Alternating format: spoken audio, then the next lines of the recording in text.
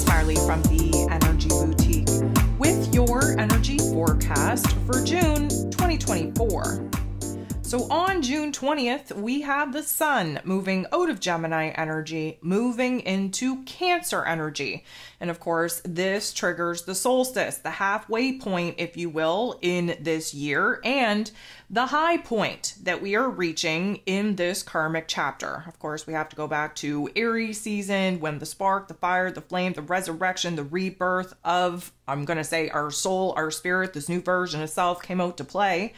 We've been doing some experimentation, if you will, as we kind of weed away the old parts of self, the old realm in reality, and further anchor in the new version of self and the new realm in reality that this new version of self needs to create.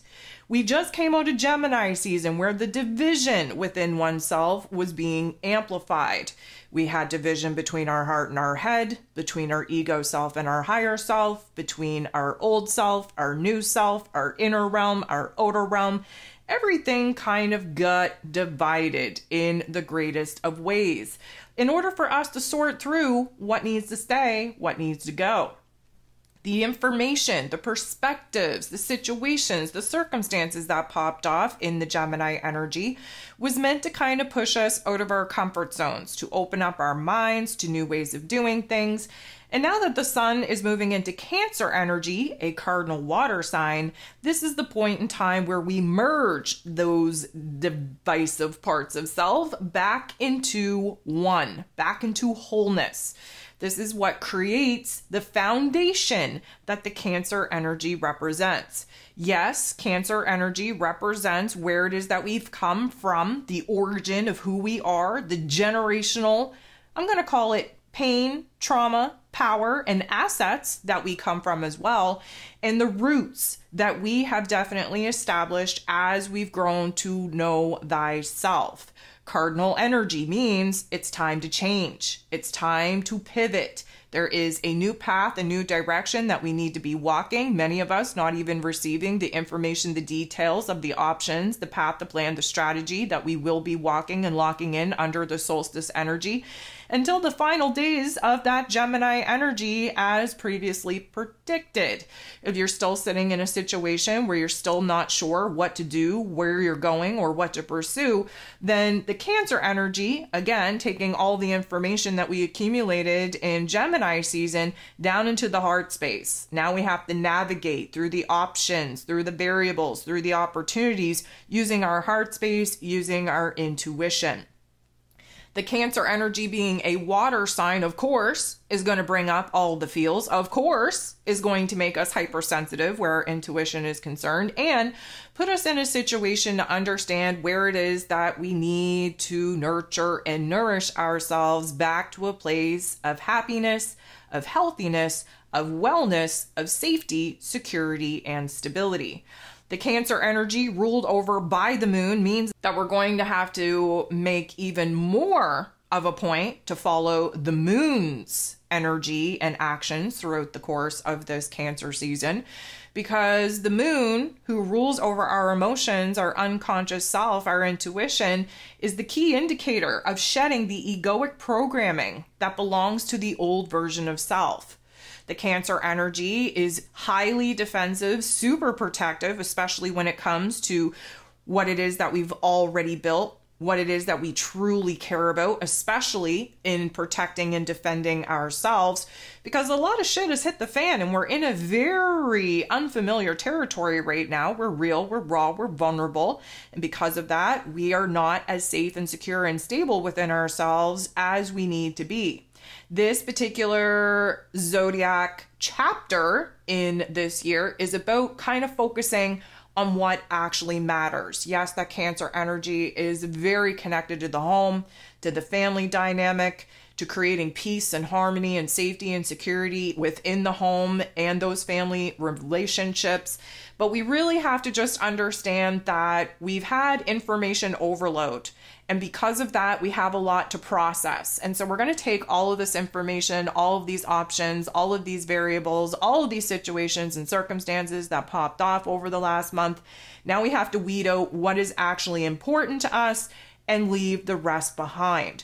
whatever is important to us, we need to kind of squish those parts back together to understand the new foundation of self that we're now operating from. This is going to be a highly emotional time. Again, the Cancer energy is overly attached to the past, which is a very interesting dynamic for us to deal with, seeing as we just got illuminated to where it is that we need to invite in the new.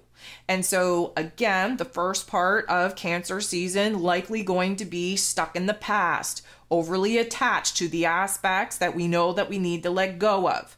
The mid part of Cancer season is going to be where we're kind of feeling a little bit more safe and secure, definitely more grounded, definitely more sure of what it is that we have to let go of. And then we pivot and we spend the last part of Cancer season building the new foundation, doing what we need to do to nurture ourselves back to a place of happiness, of health, of wellness, of safety, security, and stability.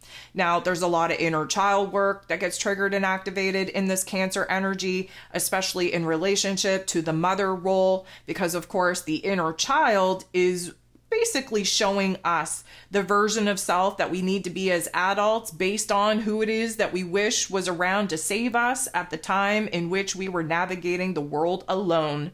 And so we may actually experience a little bit of Peter Pan syndrome, meaning we don't want to grow up. We don't want to boss up to new roles and responsibilities. We don't want to do all of the hard things. We don't want to do what is needed and required of us to actually close the door on the past and actually make some progress towards our future goals, our future visions.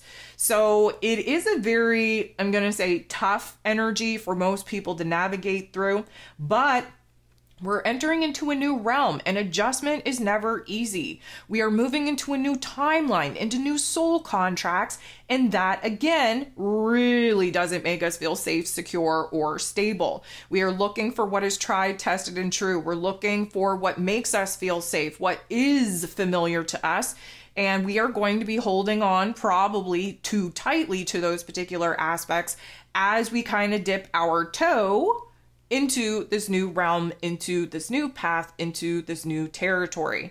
So, connections, especially where relationships are concerned, definitely going to hit some bumpy roads. And we are definitely within ourselves getting to know a different part of self.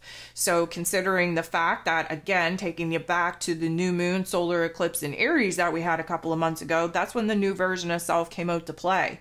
We dove into that Taurus energy. We had to kind of slow things down, gain our bearings, so to speak. We had to do some self-love, self-confidence work, really get down to the nitty-gritty of our wants, needs, and desires. We moved into the Gemini energy where we started to actually explore to see if the grass was actually greener on the other side. And many of us found out that yes, it actually is.